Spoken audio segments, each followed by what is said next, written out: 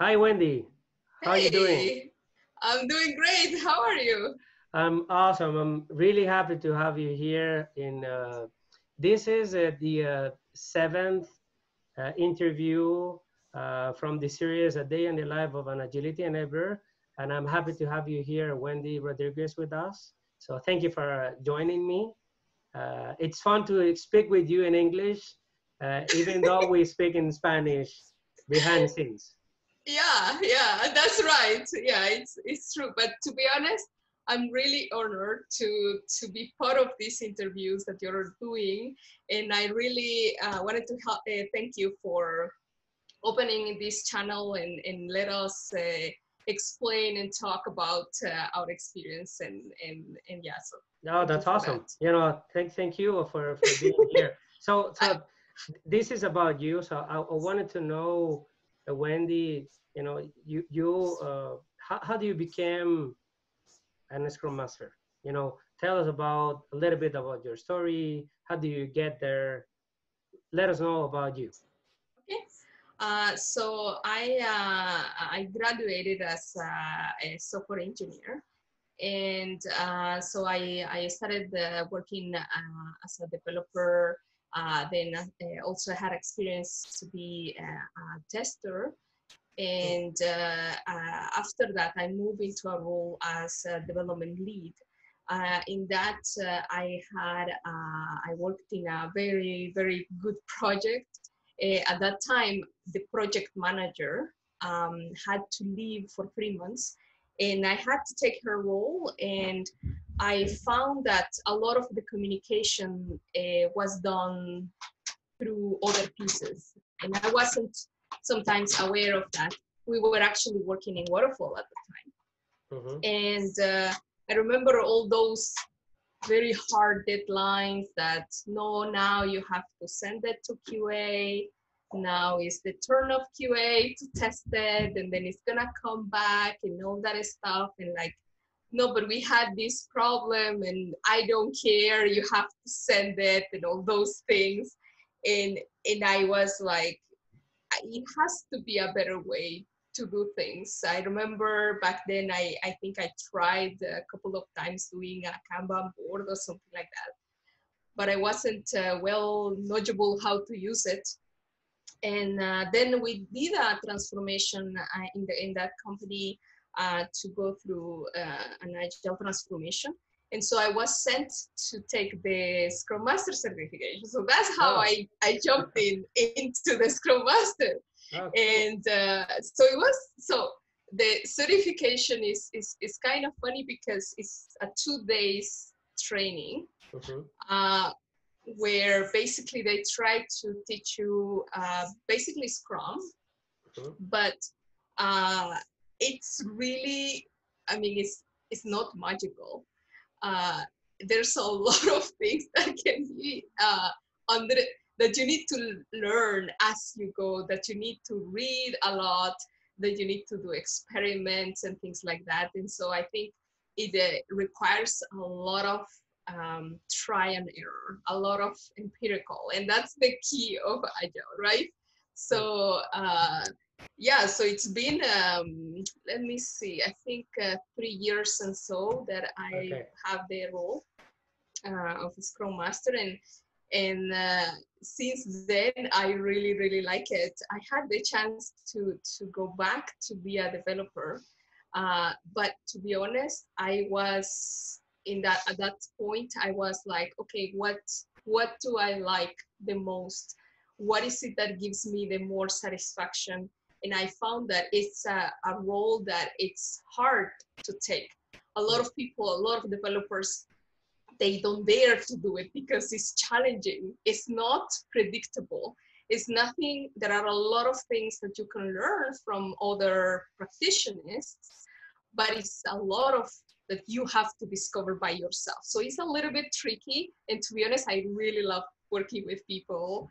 I like the complexity that that brings, and so that's why. So Wow. that's That's how a, I. so you got into it. Let me see if I got it right. So basically, you started. You were a developer, then you were a tester. You went into QA.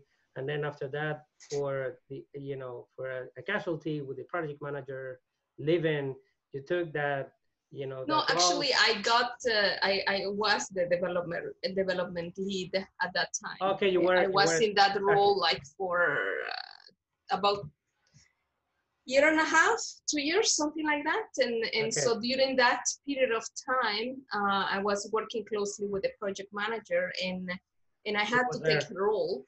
Okay, you took the role.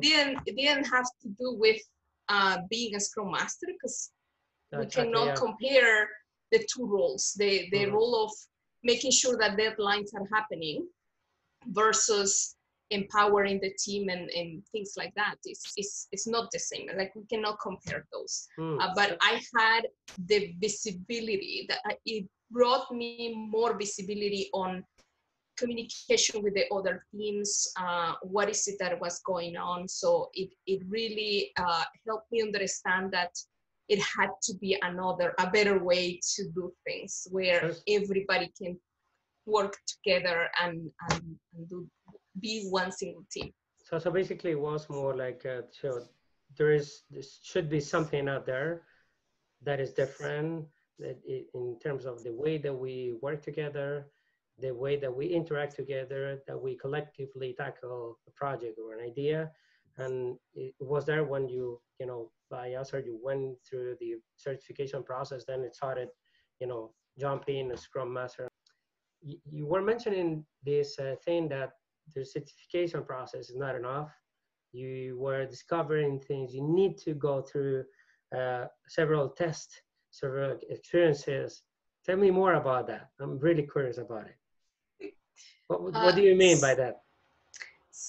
I think my parcours, or whatever we want to call it, my experience with being a Scrum Master, I think it started in a different way than many people, because I was working in a waterfall and a traditional way of doing things.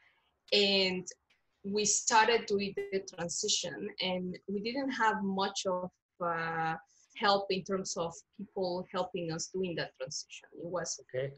we were kind of alone doing this by ourselves. And I didn't have the experience to work in Agile, like in a mature team before, not even as a developer. So it was difficult for me to learn really the core and how to do things being a team member, because I wasn't. And I was pretty much, I jumped into the water to be a Scrum Master, and I had to do things by myself. So I had to learn a lot of things. eh, to be honest, I mean, the thing is that you need to, the methodology can be something. So you have tools, but you need to adapt, and you need to observe. You need to, I had to even change the way I was doing things. As before, as I told you, I was a team lead, right?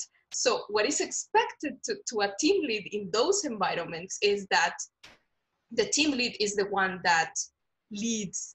It's the one that makes decisions. It's the one that says what you need to do. It's the one that assigns tasks.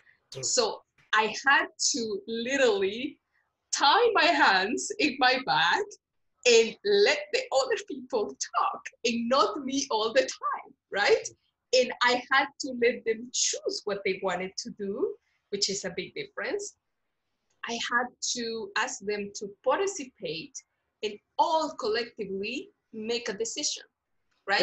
it's like a you were, you know, help me here. So you were in the leading position, but Yeah, leading meant to be like deciding, as a manager, you know, pretty much. deciding as a manager, like tell others what to do, like not taking advantage of the collectively intelligence of the group.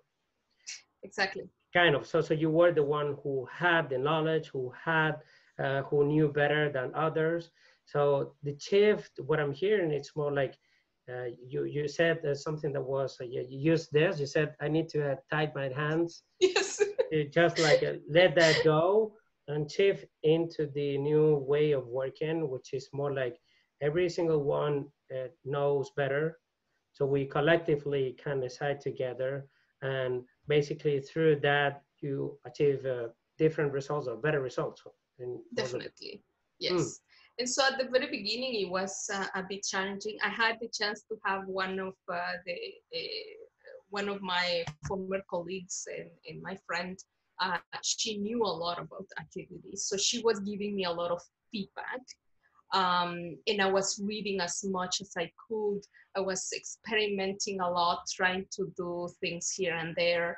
Then an agile coach came to help us, and I learned a little bit more during that time.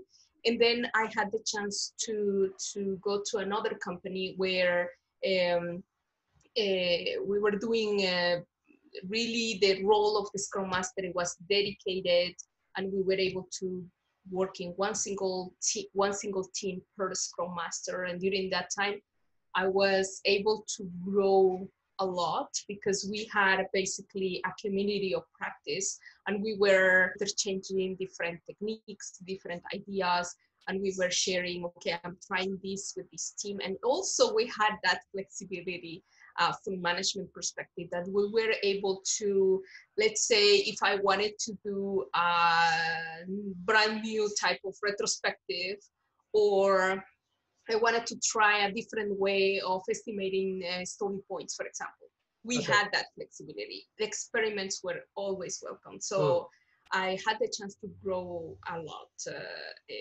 that time. So you were saying, like, something that intrigues me is the fact that you said that you were changing through the process. That's what I'm yeah, hearing. I think that's what it So, was. tell me about what motivates you to go through that change, because it's from personal experience, it seems to me that it requires a lot of willingness and a kind of a humbleness to see yourself in the mirror and decide, okay, I need to go through this change. What motivates you to continue, keep going, and keep learning? Well, I think it's the need. I mean, you see that. I mean, as a Scrum Master, I find myself observing a lot. So back then, when normal was a different normal, when we were in the office and we were able to be all together in the same place, I used to look at the people when we were having meetings and I was not conducting them, and I had the chance to really look at each individual. I was in, sometimes I try to smell how things are going. So what motivates me to change is basically the need. If I observe that something is not going that well, I try to figure things out, and basically I have to search for a solution. I need to find a better way of doing things. I have to, so, and I think that is everybody's motivation. I mean, for example, in software development, there's a new tool to do this, you go and you research and you learn how to use it and you start using it. So I think it's a continuous learning process. Yeah, but I hear that, and that brings me to the next question. You were saying that people, it's something that matters to you, and you'd like to be to be surrounded about people, if I get it right from the beginning of the interview. Yes. And now you at some point you said, I'm going myself through that change. And you mentioned something like just right before, where you were mentioning that there is a new tool that appears I need to learn, and you were relating that to observation. So now I'm wondering, when a change or something happened that you observe, given that you are around a team, you observe that from individuals. How does that relate with you changing by yourself in relationship with the team changing itself. How do you see that? Did I explain myself well? Hmm. Because you know, Not sure. there's your personal journey. Like I Uh-huh. change myself through this. Uh-huh. I see this, so that reflects on me. So I change, Uh-huh. and then that it goes back to the team. That I, you know, as a Scrum Master, my interpretation is we are there to help them grow. Yes. But there is something that, you know, it's on us, that is your own growing, and there is something that is on them that we Yes. help them, which is Yeah. their own growing. So what do you see, you know, how do you see the difference in between I need to change this to Mm-hmm. help them, and they need to, I think that they could, there is an opportunity here that they could see to continue growing. Mm-hmm. Okay, so let me see if I get it right. I think it's both bias, and sometimes I use a lot mimicking. So, for example, I remember chatting with one of the team members, and he was telling me a lot of things, and I was like, okay, so what if you mentioned that in the retrospective? And he was like, I don't think I'm gonna be able to do that. And Mm, so we ended up talking about vulnerability, and I shared with him some videos, and I think it goes hand by hand.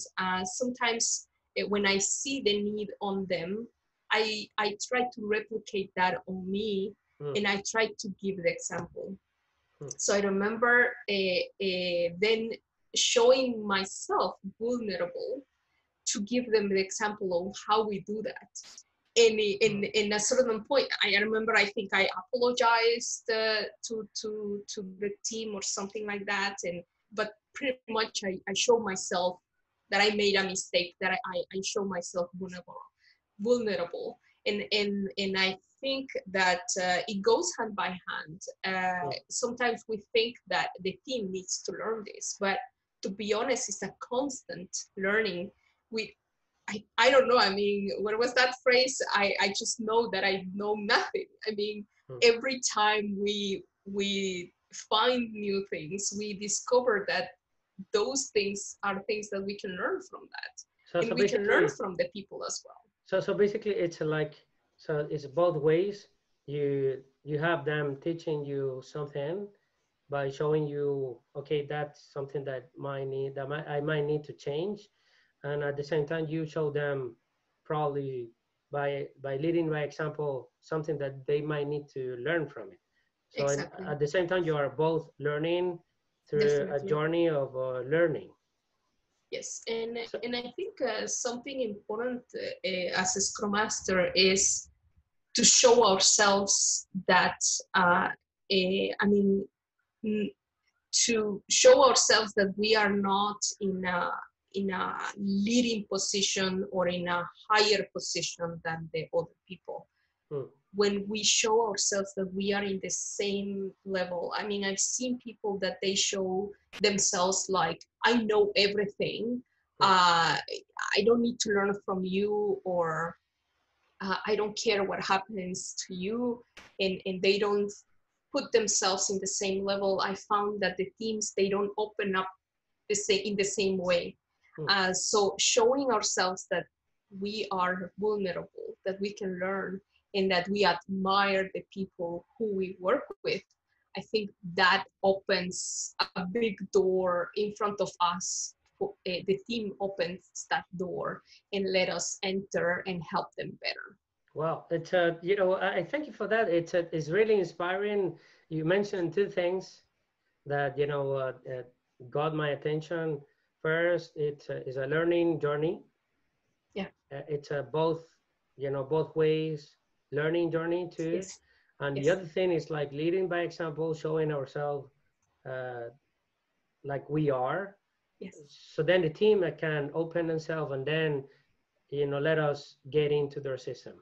So now, you know, that leads me to the next question, which is like Okay. a tricky one.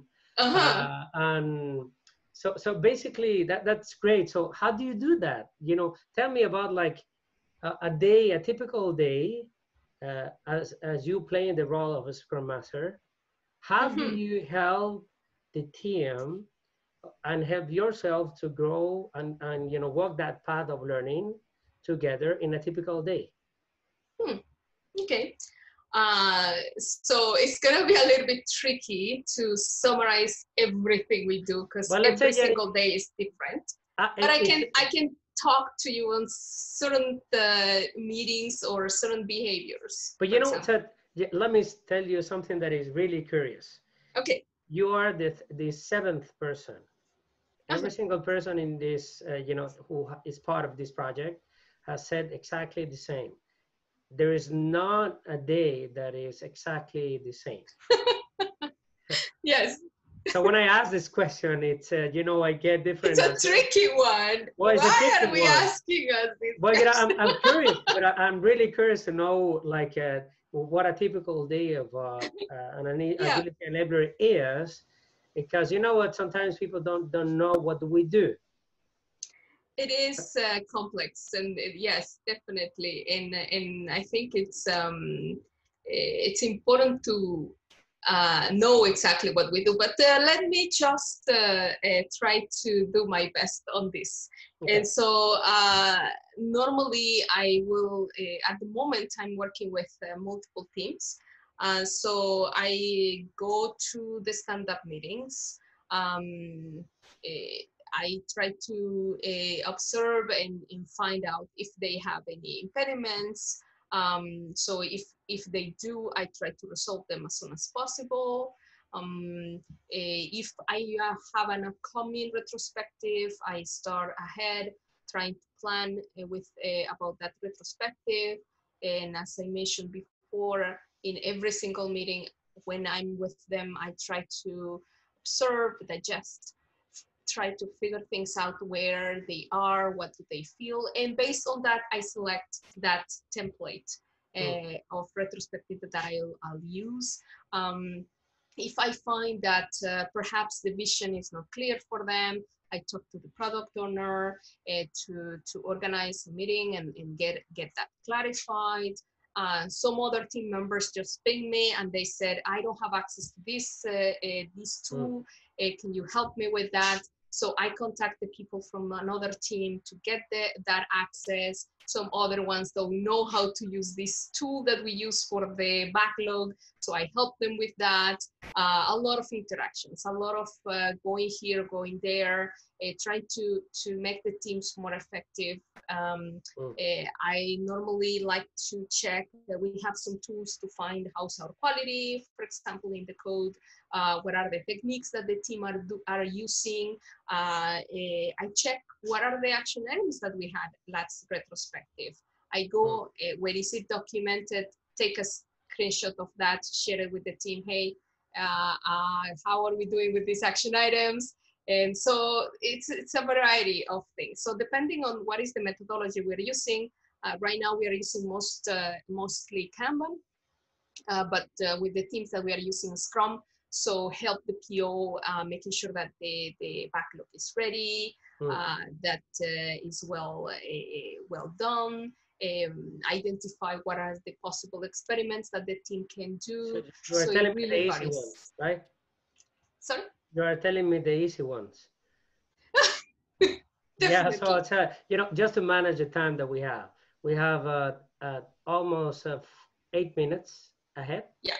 Okay. So I have two more questions after this one, but you know, you said something that you know I'll try to wrap it up like in from my understanding. It's like you are the air controller, you know, the ones that are the you know the tower on the airports, like controlling the flights that are just like you know passing around to avoid like crashes, you know, aircraft crashes and all that. So it seems that you are like monitoring the whole system, and Mm. through observation, you help the team from outside just to see themselves. Like, okay, this is to clear the path, so then they are, you know, delivering fluidly and helping each other. Is that it? Did I get it right? That's, yeah, you basically got it right. Yeah. So that means that probably you're going to be dealing with some conflicts, helping them clear that out, or maybe like showing like there is some things that are, you know, blocking the team that they're not seeing, Yeah, or just like helping with shaping the vision, the mission, or helping them with exactly. clarifying. If I find that somebody is not, it could be something. I mean, I try to have regular one-on-ones with them as well, to have that one-on-one interaction. Okay, so you use the one-on-ones and all that. So that could be really tricky sometimes, and other times we succeed at what we do. And could you tell us like a succeed or something, a story that you remember that, you know, reminds you why are you doing this job? So basically, there are so many, I would say, so many things that comes to my mind. But when I see the team members that they collaborate and that they get closer with each other and they are able to work better, uh, that really helps me be and continue with this journey. See the efficiency and the smooth communication that they can have. It's really a success for me. And for example, I've had many success retrospectives where people are able to open up and have that opportunity to really speak and share with the rest of the team and find ways to improvement are really exciting. So it's kind of like you, when you are able to help people in a team to properly be themselves and be the most authentic person to, and be able to communicate and properly collaborate, is there when you find you said, okay, we have succeeded as a team. Is that it?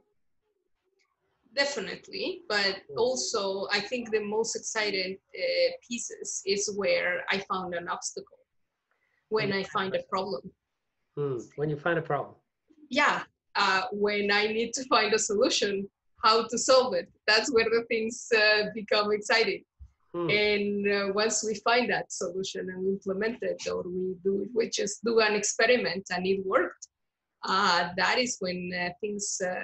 So basically, if the team succeeds, I succeed as well. So wow. So if the team succeeds, you succeed. Yes.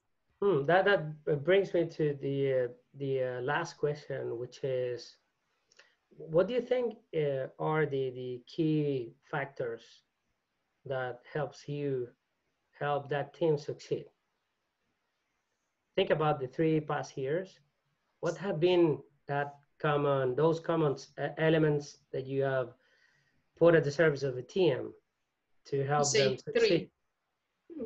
Well, you know, whatever comes to mind, but the more important things that the key elements that you consider, I've done this, so basically based on that, we have succeeded.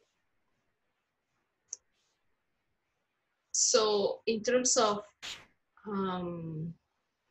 I think we need to have a lot of empathy. To understand that each person is different, and that also each team is different, that we cannot treat each team the same way, and that we need to work with them their own rhythm and find the best ways of doing things for them. The other one I will say is knowledge, because the more knowledge we get, the better tools we can find, the better ways of doing things. And I think the other one is active listening. So active that's listening. Yes, so that's something really hard to master. And I find that a lot of people tend to think while the other people are talking, and I catch myself doing that. And I remember that day I even asked the person to repeat what they were saying because I wasn't paying attention. I was in my mind trying to figure things out what I wanted to say. So for me, active listening is one of the key elements to really be able to understand what the other person is saying. Wow. Hey, Wendy, you know, we're close to the end of the interview. I wanted to thank you for being so open and genuinely share what do we do when we are playing this role you know, as a Scrum Master, as an agility enabler, helping finally people to be better at what they do, you know, find value, you know, just to go to work and, you know, meet their teammates and interact better and have better collaborations. And how do we help with that? So Yeah. it has been a pleasure.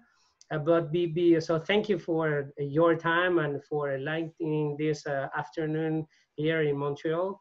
I remember people watching this video that we're in confinement given the COVID-19 outbreak. So we don't have a chance to meet together, but it has been a blast to meet you today. So thank you for that. So before leaving, any advice you would share with those that are in the same journey that like we are? So I think one of the things that helped me a lot is to, like I said, be open, try to learn as much as I can, ask questions, be curious. One of the things I remember when we started going to the Scrum Master Clinic with you is that we were able to realize that there are other Agile practitioners that are basically in the same boat, that have questions, have challenges.